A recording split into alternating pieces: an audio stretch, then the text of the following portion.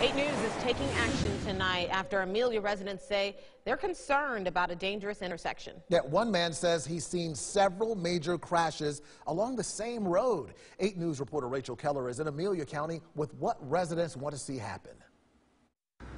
Some residents and workers here along Patrick Henry Highway are asking for changes after some dangerous accidents at this intersection.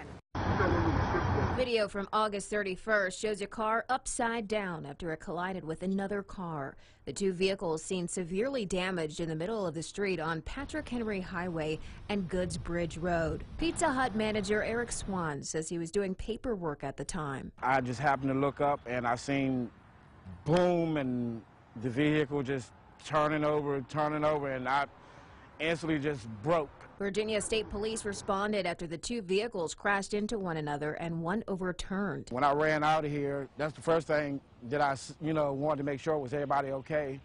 And when they pulled the guy out, he had one of those prosthetic legs, and I freaked out a little bit because I thought he had lost his leg. State police say one person was injured. Some Amelia residents like Swan say the intersection is scary with a yield sign when there's flashing yellow lights. Somebody is going to lose a life. He says this was the third time he's had to help direct traffic, and other employees have gotten into accidents on their way to work. These people's lives, all, judging on a light, It's got to be something we can do about this. According to Virginia State Police, the crash is under investigation.